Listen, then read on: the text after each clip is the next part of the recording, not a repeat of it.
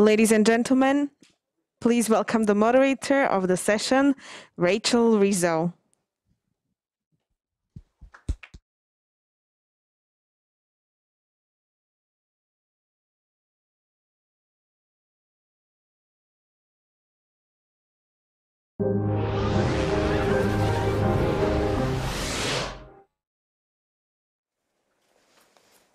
Good afternoon, everyone. I think everyone can hear me.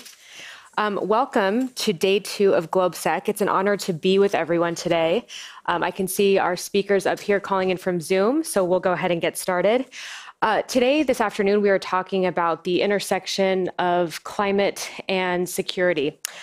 If you've paid attention to many of the agendas at multilateral institutions, at many defense departments around the world, the increasing intersection between climate and national security and international cooperation is becoming ever more apparent. And so today we have a fantastic panel to discuss just that. First, I'd like to go ahead and present Kate Guy, who is a senior research fellow at the Center for Climate and Security in Washington, D.C. Welcome. Up on the screen there, we have Janani Vivekananda, who is the head of the climate and diplomacy, or the head of the climate diplomacy and security program at Adelphi in Berlin. Hi, Janani, good to see you. We have Alexander Verbeek, who is the policy director, the Environment and Development Resource Center in Brussels. Nice to see you, Alexander. And we have Brian Moran, who's vice president of global sustainability and policy and partnership at Boeing. Brian, it's nice to see you as well. So let's go ahead and get started. Alexander, I'm going to go ahead and turn it right to you because we just had a very important meeting last weekend of G7 leaders in Cornwall. And I noticed that you wrote something, and you mentioned that you were disappointed, in a way, in the climate outcomes of that particular meeting. Can you expand on that a little bit and to tell us what you would have liked to see, especially in terms of the intersection of climate and security at the G7? Yes, I think the essence of what I wrote is that G7 ended up with lots of good intentions. Things you can't disagree with, speaking about moving towards a green economy and help poorer countries and those kind of good intentions. I only missed the thoughts and prayers. But what you really need is very clear timeframes of phasing out fossil fuels and the financing to back all these ambitions. So what they have now is a commitment to end the financing of overseas investment of coal. But if you listen to the International Energy Agency, and that is not some kind of activistic green organization, this used to be until very recently the darling of the fossil fuel industry. They say we should end all investments in all fossil fuel projects, not only coal. So it's too little and too late, and we need much higher ambitions and treat this emergency as an emergency and not as some kind of new policy we should work on in the years to come. Absolutely. I'm going to ask Kate to expand on that. But before I do, I realized that at the beginning, I forgot to let everyone know that we are using Slido for questions. So if you have questions that you'd like to ask the panelists, you can either do that at the microphone when we get to the Q&A section or ask on Slido. So wanted to make sure we had that point of order before we go ahead and dive in. Kate, coming to you, will you expand a little bit on what Alexander was saying about this meeting? And to expand it a little bit, I mean, the role of multinational institutions like the EU, like NATO, when it comes to climate and international security. I mean, there's obviously a role there. What is it? And how can international or different countries that might have different approaches to climate, different goals, how does that sort of manifest itself in these multinational institutions? Yeah, so it's a great segue from what Alexander was just saying, because he was speaking about the urgent need to mitigate, to make stronger commitments, to do something about the climate problem. And unfortunately, we've sort sort of left it go so far that now the doing something is increasingly security actors having to do something about the problem, because we're seeing more and more climate destabilization lead to the destabilization of local environments and places with histories and legacies of conflict around the world. And unfortunately, the longer we wait to do something about the climate problem, the worse we know these futures become. There's increasingly incredible analysis done by groups like mine, the Center for Climate and Security, Adelphi with Janani, and others around the world, looking at how bad things get, even at just half a degree more of warming. The security consequences of that are sort of out of control, let alone the trajectory that we're on. So the exciting thing, I guess, is that you have increasingly Ministry of Defense, political leaders, and like the Alliance earlier this week, understanding that these are security problems that need to be central to security strategies. That is quite new, right? We've been sort of banging on about the security climate intersection for quite a while now. Only within the last year to past few months, I think, are political leaders waking up and realizing this is not just a side issue for discussion in the UNFCCC, in the COP process. This is actually a central security tenet. So you've seen the Biden administration saying this will be central to our national security and defense strategy. NATO's commitment and action plan earlier this week is huge in terms of pledging investment and cooperation, a new center for excellence in Canada. These are sort of hot off the press commitments, but they're actually sort of revolutionary in thinking about the problem multinationally. Thank you. Janani, I'd like to turn to you to expand a little bit on what Kate was saying. I mean, you've done a lot of work on this. In terms of how you're thinking about multinational institutions, could you expand a little bit on her comments, please? Yeah, thanks.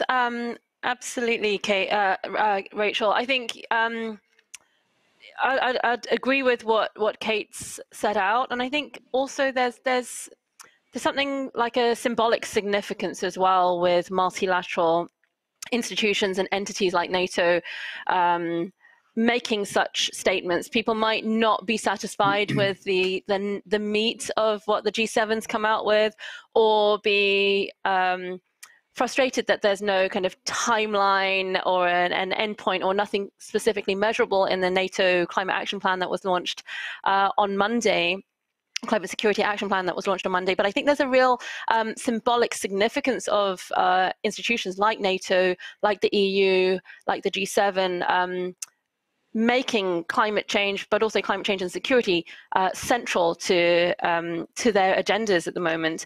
But also on a more practical level, I think there's a value in what they are doing, whilst they're not kind of at that point where the rubber can hit the road and they can get down to operations. There is, I think, quite substantive action at the strategic level, where there are efforts to integrate climate security considerations into strategic planning.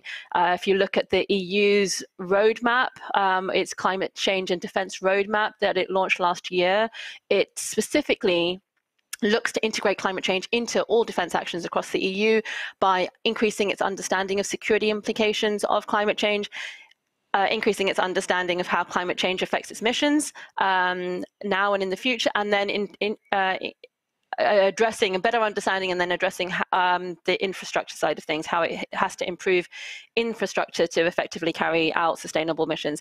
So, you know, they're building it into that knowledge into strategy, and then you need that knowledge before you can get down to operations. Yes, we do also need to be acting at the operational level, but I think the strategic piece is really something to be lauded as well, and we see that in the NATO declaration, in the NATO action plan as well. But then also, if you look at institutions like the UN system, they're also quite substantive steps taken there. Not as far as we want it to be, but the UN just a few years ago, about 3 years ago, established the climate security mechanism, which essentially is an institutional home for this issue of climate security, which was nomadic and therefore was falling between the cracks within the UN system. It wasn't the responsibility of any one single agency, and now there is this mechanism which is the kind of the clearinghouse, the filter,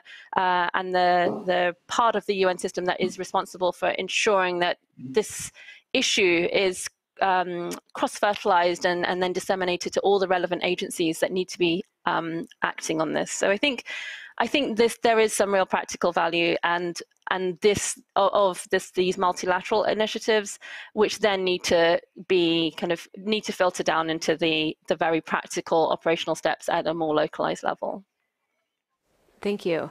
Brian, I'd like to bring you into the conversation. Coming from Boeing in the private sector, seems like this is really where the rubber meets the road in terms of ensuring that the climate and reducing emissions is something that organizations are thinking about and taking into consideration when making their plans, especially for a global company. So how is it that Boeing is thinking about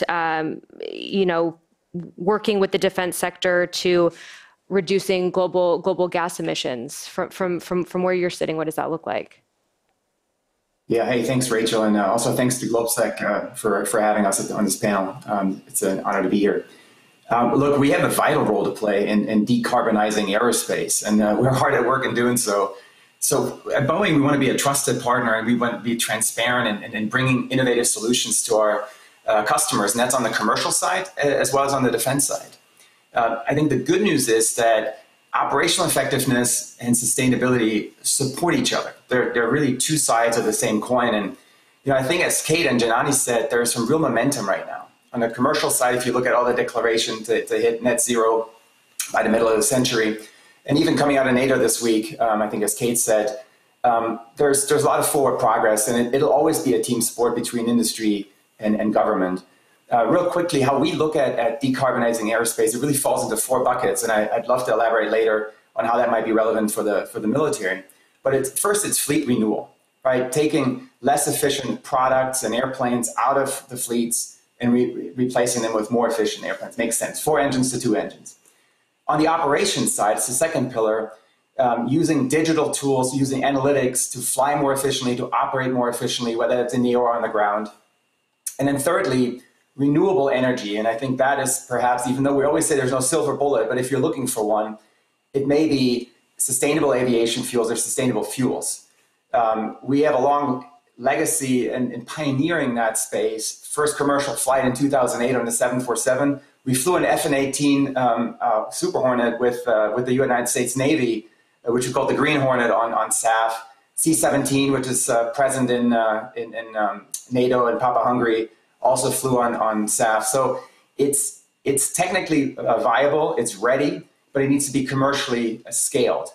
And then finally, the fourth pillar of how we are decarbonizing aerospace is new technology, whether that's through autonomous systems, lighter materials, more digital design.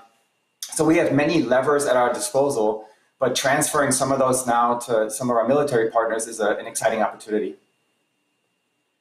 Thank you.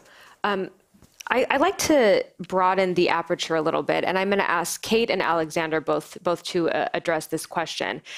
If you look at the meetings that have taken place over the last week with NATO, US, EU, the G7, I'm thinking specifically about NATO's new strategic concept, which will involve China and Russia heavily. They also have to be partners in the fight against climate change and the climate crisis. So how do you have these two strategic competitors in Russia and China on so many other things play a role that helps us go forward in a way that combats climate change? Kate, I'll ask you for that, and then Alexander, I'll come back to you. Yeah, look, it's a question of how do you compete and cooperate at the same time, and I can tell you it is the question in the debate halls of DC right now, especially when it comes to climate, especially when it comes to China. How I see it, and I sort of work on climate as a geopolitical issue and the winners and losers and all of those questions, I think increasingly we are entering a moment of great power competition. You see this in the Pacific, in the Arctic. What I hope for is that climate change and action on both reducing emissions, but also hopefully action on the security concepts of climate change are just so important and of such mutual interest to countries that the great powers can cooperate on these issues. And I see that very starkly between the US and China and Russia specifically all three of these countries are facing immense impacts, immense destabilization at home, in their neighborhoods because of climate change. And not just in the long term, right? This is the next few decades, we'll see dramatic impacts in those regions that all countries, especially superpower countries, will have to deal with. So it is in their mutual interest to make sure that we're bending that curve of emissions, and we're also building resilience in areas to prevent some of the worst security outcomes. So to me, it's an issue where, yes, we might be heavily competing, I speak as an American, with our adversaries on many other issues, trade and security and the rest. Climate can potentially be one of those touchstone areas where we can come together, still come to the table and speak in mutual interests. You saw this during the Cold War, right? You had bitter adversaries of the US and USSR still working together on issues like nuclear nonproliferation, and having those spaces where you can build trust, where you can have scientific cooperation, all the rest, can actually be a really important thing for what is otherwise an increasingly competitive moment. Thank you. Alexander, I'd like to turn to you, if you could respond to that as well. Yes, I very much agree with what Kate was just saying. We're all in this together. We've one tiny planet. You fly around it in what is it? In 2 days you can fly around the planet. We're all stuck here in space. And we have to deal with this very same problem.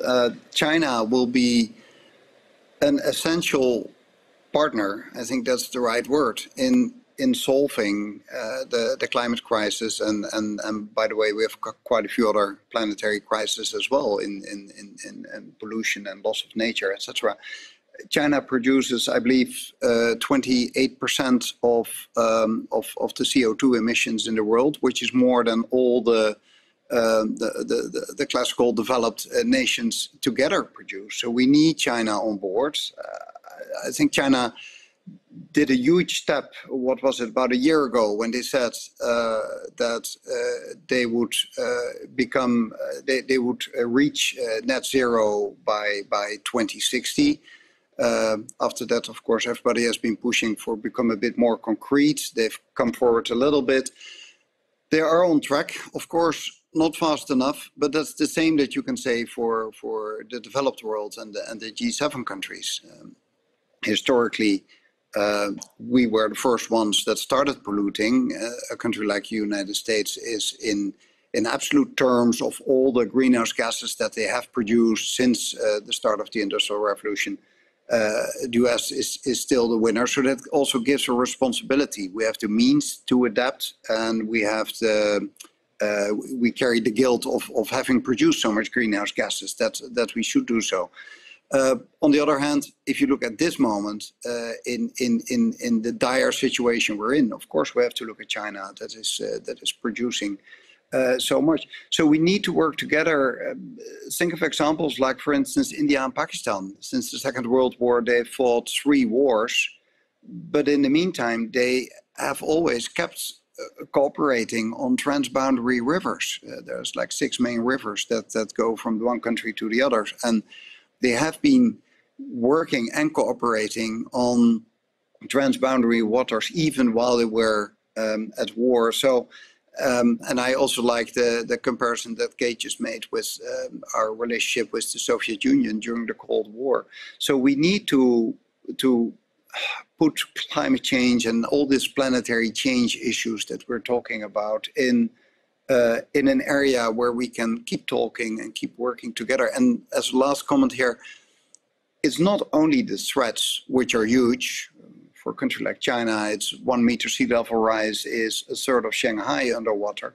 But there's also a lot of opportunities, especially for China, because the renewable energy that we want to produce, we need the precious resources that China has. So there's an opportunity for them as well. And by the way, everything we consume is nowadays produced in China. So there's a competition, but there's also a lot of dependencies. So it asks for really, really skilled diplomacy on all sides.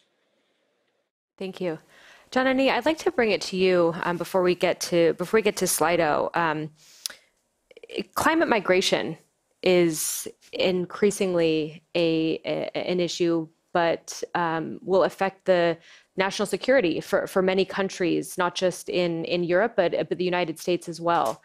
So how does climate migration play into this broader question? Is that something that you're looking at? I mean, how do we have these conversations in a way that I think centers humanitarianism, but at the same time requires cooperation between many countries at once? Thanks, Rachel. So I think the first thing I'd like to stress is that when the term climate migration is somewhat problematic because there's never a single reason that people move. It's always a complex mix of factors, and climate might be part of it, but it may not be the driver. A lot of people are displaced, absolutely, displaced by sudden shocks like intense storms or slow onset climate impacts like ongoing droughts over multiple years. But this idea of the increased number of people that are having to move, be it because they're displaced or it's feeding in, these climate stresses are feeding into their broader decisions to migrate. It is part of the security, the kind of human security risk landscape that we're looking at linked to climate change, but it's not the whole. So I'd just like to speak about that in a bit. But when it comes to climate mobility or the climate-related mobility or migration, it's a narrative which is it's got to be handled really sensitively. If you look at the numbers, if you really look at people on the move, most people are moving, a lot of people are moving, and most people are moving within countries. So there really isn't the evidence that that the media might lead us to believe of kind of hordes of migrants moving because of climate change from the Sahel into Southern Europe and then into Northern Europe, or from Central America into North America. What we mainly see is stressed communities whose livelihoods are becoming less and less viable in the face of climate change, making decisions to maybe move from rural communities to the urban centers within the same country, or just cross the border within the same region. So you see the exponential growth of second cities or the capitals, which just don't have, in already fragile contexts, which just don't have the governance structures and the infrastructure and the social safety nets to absorb these incomers. So that is, for me, the climate-related migration risk that we need to be really focusing on, because as there are these ill-governed urban centers growing in places like Nigeria or Pakistan, there is much more likelihood of instability and conflict in these contexts than there is with this kind of transboundary kind of Africa into Europe, Latin America, Central America into the US discourse. But as I mentioned, I think the climate-related migration piece is only part of the broader landscape of risks which climate change is presenting to human security. You might have heard climate described as a threat multiplier or a crisis multiplier, is I think how Jens Stoltenberg described it at the NATO summit earlier in the week. But what does this actually mean? It's not just about kind of migration and people having to move and the risks and potential conflict risks linked to this. It means that climate change, through a range of impacts from these kind of hydrometeorological direct impacts like droughts, floods, more intense storms, having this kind of knock-on consequence on human well-being and affecting economic development and reversing development gains and reversing peace gains. And these risks, these risk pathways are incredibly complex, and they're incredibly context dependent, but they tend to always be grounded in specific social, political, and economic dynamics, things particularly relating to livelihood stresses and pre-existing inequalities and differential access to power and access to natural resources. So when it comes to thinking about what to do about this, I think it has to go beyond thinking about, how many people are moving and how do we stop them. It's about understanding why people are more vulnerable to these climate security risks. It's because they are already marginalized. They're from a particular ethno-religious group, or they are women or children or disabled who have already got constraints on their access to natural resources, which climate change is magnifying or amplifying, or they have livelihoods that are dependent on natural resources and rainfall, which are becoming less and less viable in the face of greater climate variability. So I think it's important to see all the different pathways that play out in the different contexts, and certainly climate-related mobility, displacement, and migration is a piece of this, but there are many, many of these pathways. Thank you so much. And Brian, I wanted to come to you and build on something that Janani said. Janani, you mentioned human security a few times in your comments, and I think the paradox when it comes to human security is that for a lot of countries, this includes deployment operations and stability operations, which then leave carbon footprints. And so I'm wondering, Brian, when you think about how industry and military come together to reduce the carbon footprint of major deployment operations, how are you thinking about that? Yeah, that's a really good question. I mean, cooperation with military is in our DNA. They're our customers, so it's our first job to listen to their requirements and to bring innovative solutions. But as it relates to climate, I think Alexander calls this one a faceless enemy. So we're going to go fight that enemy together. And industry and military have long partnered. I'm thinking, since it's NATO week, among others, I'm thinking of our NATO AWACS program, where 60 nations have come together in what NATO has called one of the most successful collaborative adventures ever undertaken by the alliance. Pooling, sharing, partnering with across militaries and with industry is a well-proven concept that works well. The Secretary General said earlier this week that he wants NATO and the forces in general to be more capable, more digital, and more green. And if you think about each of these buckets, on a capability side, at Boeing, and again, it's what we do. We've invested $60 billion of our own money over the last decade in innovative technologies and capabilities, many of which directly to reduce our environmental footprint and advance sort of the environmental progressive aspects of our products. On the digital side, again, as I said earlier, there are a lot of tools and capabilities that we're putting in the hands of our customers that allow them to operate more efficiently, whether that's, again, in the air or on the ground. In the air, we have digital tools that allow flights to be more direct, to anticipate weather. So every ounce of fuel burn matters. And so these digital tools and the analytics behind it are really important. And then his point of being more green, I want to get back to it. I think renewable energy, whether that's on the ground, and there have been many sort of smart defense initiatives at NATO that have piloted that, or in the air with sustainable aviation fuels, which are 50 to 80% lower CO2, I think are perfect examples of where we can partner to further bend the curve and achieve net zero, which NATO, as Kate said earlier, has set out to achieve by the middle of this century. Thank you. So we have a little over 15 minutes left, so I want to go ahead and turn to audience questions. I'll start with Slido, but again, if anyone has a question that they'd like to ask live, just feel free to raise your hand. I'll find you, and you can walk up to the microphone and ask it yourself. There's a really good question from Matthias Levaki from Moody's, who mentioned how is the EU going to be able to find balance between going green and ensuring production being competitive in the global economy? So, Alexander, I'd like to come to you for that question. Yeah, I think the EU is rapidly advancing in. Oh, sorry, I have to look at the screen now.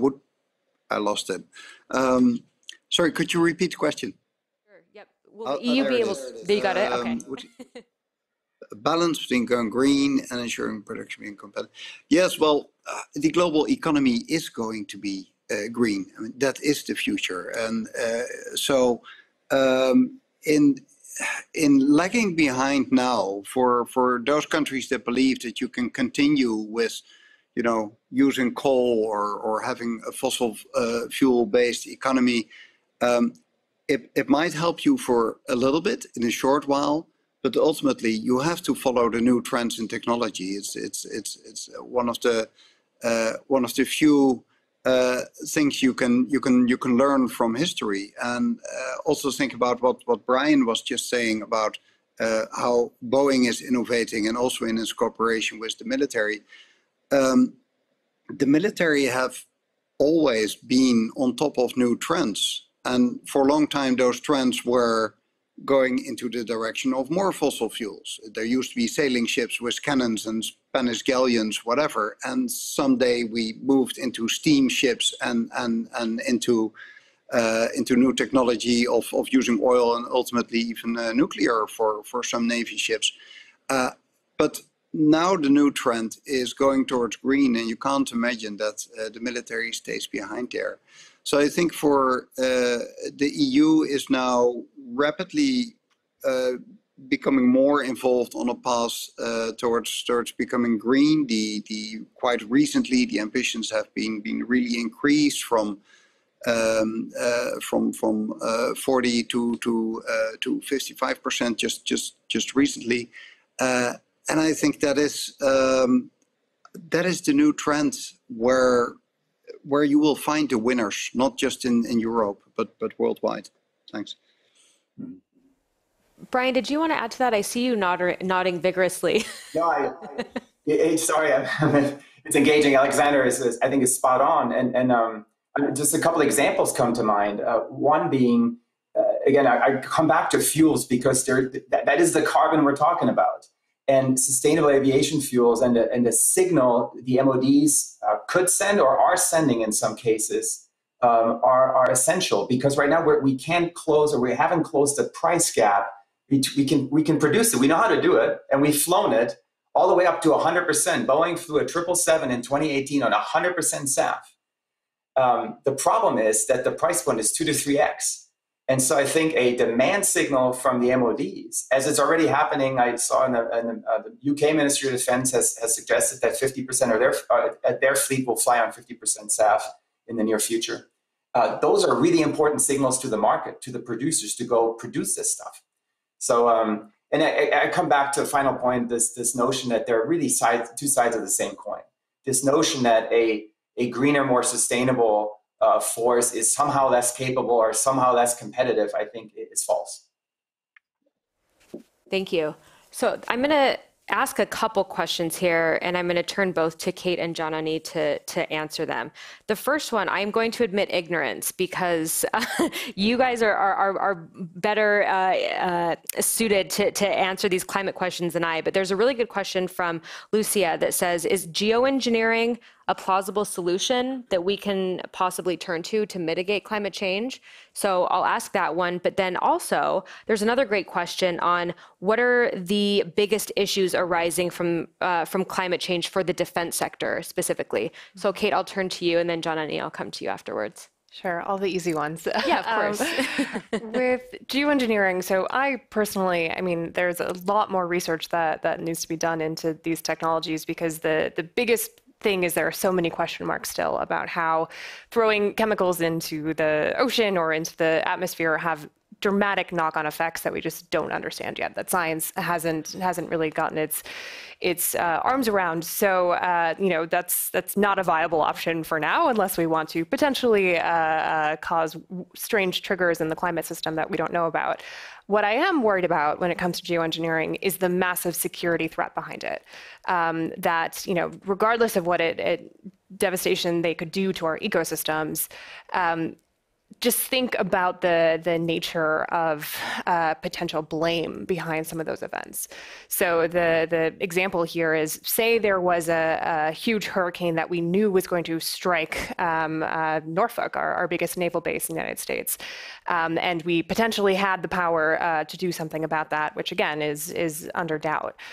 Would we be able to say, yes, well, we're going to do this and change the path of this hurricane if it had knock-on effects down the road that we didn't understand and we didn't know?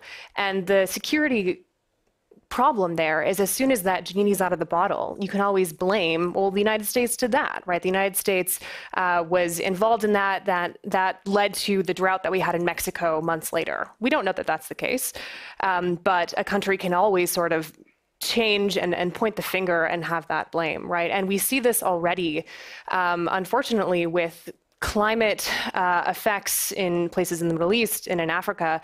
Groups on the ground are taking advantage of that climate change for their security consequences, right? So there's great reporting out of Iraq where ISIS has used climate change as a recruitment tool for its ranks, right? Saying, look at what's happening. That's the West. They're to blame for this. Come and join us, and we'll fight back against the people that caused drought in your home. Geoengineering to me is that same sort of blame game where it can be a tool of ethno-nationalism and a tool of sort of increasing tensions between countries. That to me is one of the biggest impacts for the defense sector. I mean, you can look at it across 3 different metrics: the impacts on security environments, the impacts on security infrastructure, and the impacts on our security institutions as well, right? So you'll have those direct and second and third order consequences on the environment that you're operating in. You'll have increasingly devastating impacts on your infrastructure. Think about permafrost thaw in the Arctic and the devastating sort of melting that does to often nuclear installations in that region. But also our institutions, right? Can NATO withstand the more intense, more frequent shocks that are going to be happening in its region of the world? Are our institutions strong enough to sort of stick together and cooperate, as we talked about, in that reality? I think that's an open question. Are our alliances, our global institutions, the UN Security Council, are these bodies fit for purpose to deal with these coming trends and these coming threats? To me, that's maybe the most worrying aspect of defense implications. Thank you. Janani, I'm going to turn to you. Thanks, Rachel. Yeah, I think I share Kate's concerns and fears about geoengineering. I think, however, whatever we feel kind of morally and ethically about the risks and the uncertainties that it holds, it is going ahead because there's no control either within in the private sector. There is a lot of R&D around this. There's a lot of investment, and also in kind of non-aligned countries who might just be advancing this, and even within the allies, NATO allies are also advancing some avenues of research into this. But I think the really critical thing is accepting that it is happening and it is going to happen, and that there then needs to be some form of global governance in this. It needs to be regulated because we can't stop it. We can't stop it. We can hope that it's not going to advance too much, but pragmatically, geoengineering does need to have some regulations within some kind of a global governance framework. Do we have the multilateral institution ready in place? Do we have the international legal frameworks in place? No. So I think this is something that we really need to be thinking about. I mean, there are efforts around this. The Carnegie Foundation is doing some great work here. And I think I think this global governance framework for geoengineering is critical, just to, ensure that when it does happen and whatever forms it's taking, there are some rules and some restitution measures for the kind of the blame and the consequences that Kate touched on in her response. And in terms of the challenge for the defense community, I think the tripartite kind of system that Kate set out is a really helpful way of thinking about this, how the defense community's got to be ready. And I think there's a lot of thinking going into mission readiness. There's and changing the way that military assets are being planned for the future.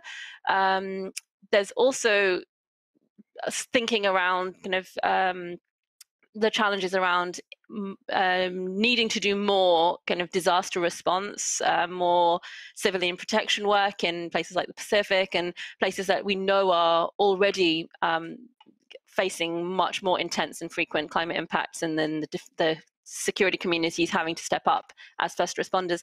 Where I think there is a gap is that the security sector needs to be better able to also deal with these new climate security risks that are being created, or the climate security implications which are compounding existing conflicts. Kate mentioned Iraq. That's a great example. Another example is the Lake Chad region of the Sahel, where you look at existing military operations and you see that they are entirely climate blind, and they're actually doing more harm. And we've got some really compelling evidence. I was lucky enough to be able to do some field work there, and we heard from members of armed groups and kind of ex-members of armed groups like Boko Haram and Islamic State West Africa, saying that the reason that they joined wasn't to do with any ideological affinity. It was because of the security strategies of international stabilization efforts and counter-terror efforts that were undermining their livelihoods. So kind of international troops coming in with things like slash and burn strategies to literally smoke out insurgents, but then by doing so degrading already drought-affected arid land and soil that are what this very agrarian community needs to sustain its livelihood. These kind of operations, these strategies were then really locking people into this kind of climate security cycle of conflict, because there was just no way out then. If your livelihood's been eroded now for the next decade, they had no choice but to join armed groups. And also we're just so angry at such blindness. So I think there's a real need to climate-proof security strategies and stabilization strategies and peacekeeping. And I think that's a real knowledge gap that needs to be filled by the security community. Thank you. Okay, so we have about 4 minutes left. So I'm going to go around the horn, and everyone has about a minute. We have talked about, when it comes to climate and the intersection of climate and security, we've talked about multinational institutions, the private sector, global partnerships. What did we miss? What is it that the audience should know? What should we be thinking about that we didn't discuss today? Alexander, Brian, Janani, and then I'll close with Kate. Alexander, to you. I think the key message should be that we can solve climate change. We know how to do it. We have the knowledge, we have the technology, we even have the money. It is less expensive to do it now than to wait. And we know exactly how to do it. And a huge part of that is following everything that we have promised to each other to do in 2015 in the Agenda 2030. And we can do it. The only thing that is lacking is leadership and political will and good international cooperation. I'm hopeful for this year that after 4 dreadful years where the biggest leader in the world was not leading and only creating devastating policies, that now that the US is back in the game and is leading, that we have a chance. Because if the US is not there, nothing happens. If the US is there, something can happen. But is it enough that we see? No, it isn't. Leading up to COP26, it is so important that this year becomes something like the second half of 2015, where there's hope, where we set the right policies, and where we go forward, because it is doable. That's my 1 minute, I hope. Thank you. Brian? Yeah, look, I thought it was a really good discussion. The one thing that jumps to mind is target setting. I think the Secretary General talked about sort of realistic, ambitious, and concrete targets. You know, at Boeing, we hit net zero for our own operations inside of our 4 walls last year. And you can do that when you know what you're netting against. And so I think whether it's with the US administration or indeed at NATO, setting some targets out and then being able to measure against those is an important opportunity, and where industry can help in that. We've been on a journey for some time in burning down and decarbonizing our operations and our footprint. So I think that would be one point. Thank you. Janani, over to you. You got about 30 seconds, and then I'll close with Kate. Oh, goodness. Okay. Well, I think a lot of the conversation we've had, it focuses on mitigation, on reducing emissions. I think we also need to give equal space to adaptation, the need to adapt to the climate risks already at play. I think oftentimes people get fixated on technical responses to these climate risks. And I'd say a real priority within the frame of this kind of need to look at also at adaptation is looking at what drives climate security risks. And so programming responses need to focus also on things, these kind of soft, and maybe, you know, I'm very aware of being the civil society voice in this security conference, but people-centered issues, things like bolstering social cohesion, building trust between state and people, and redressing inequalities. Now, these aren't kind of big military approaches, but I think these are the factors that underlie vulnerability, the marginalization of women and youth, for example, and this is what makes them vulnerable to climate and conflict risks. And so this also needs to be part of what we're thinking about in terms of future engagement. Thank you. Kate, if I could take us home. Yeah, well, underscore all of what was just said from each angle. I mean, the way I see this is now a central defense and security issue. It's not a side environment issue anymore. This is the stuff of strategic competition of the future between all of our nations. So it's not something that we can just forget about or keep to the environment ministries anymore. It's stuff that our defense ministries need to understand. The problem is we often don't have the talent in our MODs, in our senior political diplomats to understand these problems. So I guess I challenge all of you to think really seriously about the training and education that needs to happen in your security sectors to understand these problems. You know, climate change is a messy, complicated issue. It involves a lot of science. It involves a lot of modeling. Are your forces understanding what to do in those situations? Do they know sort of how to climate-proof their operations, how to build resilience?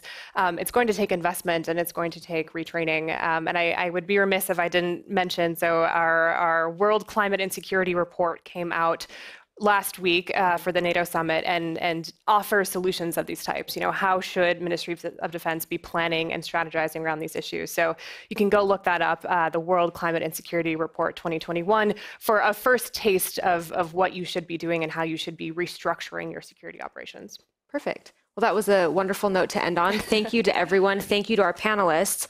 We're going to continue in this room at 2:20 with a session on political extremism goes virtual and international. But right now, we'll be streaming Maria Teresia Stage with a GLOBSEC talk from Bratislava Forum and a session Growing the Digital Economy in CEE with ministers from Slovakia, Estonia, and Slovenia. So thank you, GLOBSEC. Thank you to our panelists, and have a wonderful rest of the day. Thank you, Rachel. Thank you.